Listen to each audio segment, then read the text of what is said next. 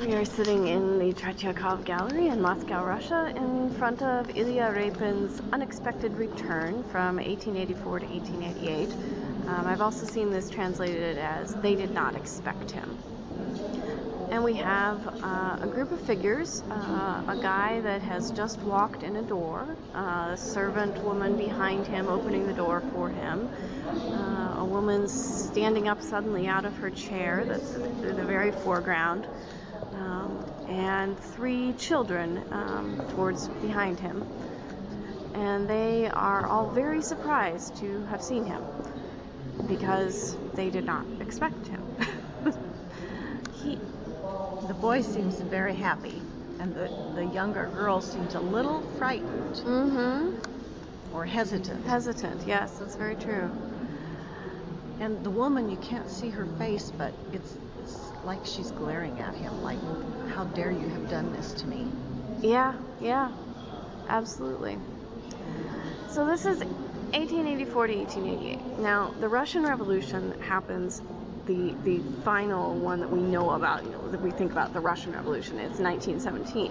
But in fact, there were two revolutions prior to that. There was one, the one we know about is the October Revolution, October 1917. There was one previously in 1917. There was also one in 1905. In the late 1900s, so 1880s, 1890s, the political atmosphere was brewing that eventually led to these revolutions. And this guy who is depicted, is probably a revolutionary. Someone who is interested in toppling the Tsarist government, in creating a democracy, something that is more fair for the whole of Russian people, as opposed to the Tsarist regime, which was so decadent and opulent, and while the peasants were starving. So there were a lot of people, primarily of the middle upper class, as revolutionaries tend to be, with a little bit of money. So they do have a servant here. They have a piano. They have a piano, but they're able to dedicate themselves to thinking about the higher ideals in life, and have come to the conclusion that the higher ideals in life mean, if one is to really pursue those, then that means one is to dedicate oneself to creating a better life for all people. So they also have a worldview, I think, because they've got a huge map on the wall. Exactly. They have some sort of... And some books on the table. So they're educated, they are thinking people. They're not laborers. They're definitely not laborers. What has probably happened is that in some of his revolutionary activities, he was arrested. And suddenly, he comes home. And they didn't expect that he would be released. So, of course, his wife or sister, whoever she is very angry with him, because he has done this to their family. He has caused them to not have the father figure, the main income earner, to be in their family. He allowed himself to get arrested.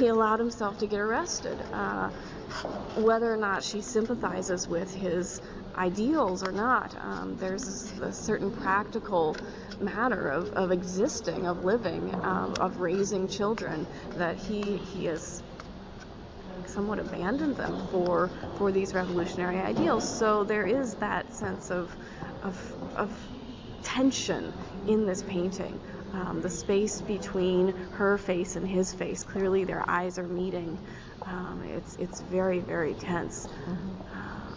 But at the same time, very happy in a certain way. Like, we actually get to see each other again. We didn't know if we would ever see each other again. I think it's interesting that the children are observing this interaction, and they're probably learning from it. And trying to decide what they should do. Should they jump up and give him a hug? Should they sit back? Is she going to yell at him? And the servant girl in the back and the one behind her are both cowering back, like, what is she going to do? Something that I noticed about Repin's painting, which has nothing to do with its meaning perhaps, but I've noticed it in several things we've looked at, is that The floor and the walls were painted before the figures. And clearly they were inserted into the picture after the house was built. So many pieces we've seen on this trip, the figures were built or painted, and then the floor was painted up to them, or the wall was painted up to them. This one, the house was built first, and then the figures were put into it.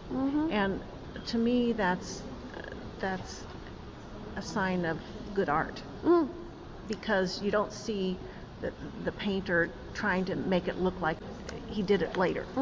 Yeah, well, it's a real attention to detail Yes, into yes. the atmosphere of the situation.